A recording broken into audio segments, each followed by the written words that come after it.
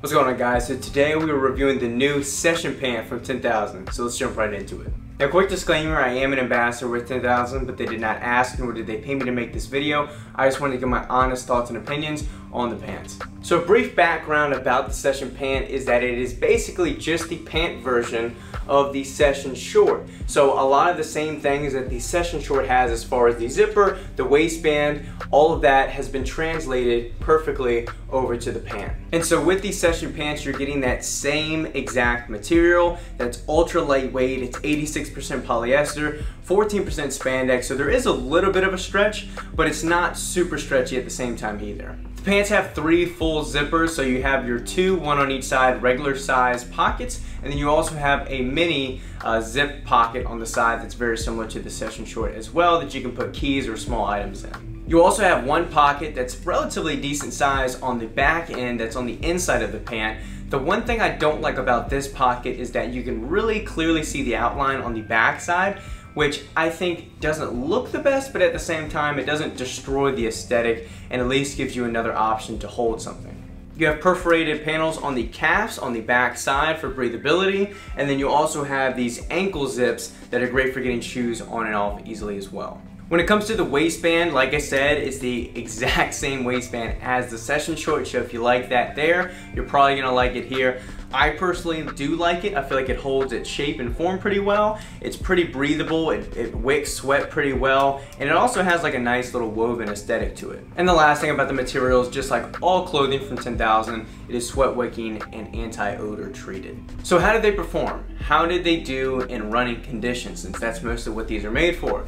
And I thought they were perfect for those chilly evenings, those 40 to 60 degree days to where it's a little too chilly to just wear shorts and you want to wear a thinner, lightweight pant. This is perfect for that. It's super lightweight, it stays out of the way, it doesn't get kind of clunky or uncomfortable when you're striding. It's also nice that it has all these different zippers because you can carry a couple items. Now obviously if you're running, you don't want to carry big bulky items that are jumping around, but the small pocket is great to kind of secure the keys to your body, so even if you have heavier keys, they're not going to be jumping around as much.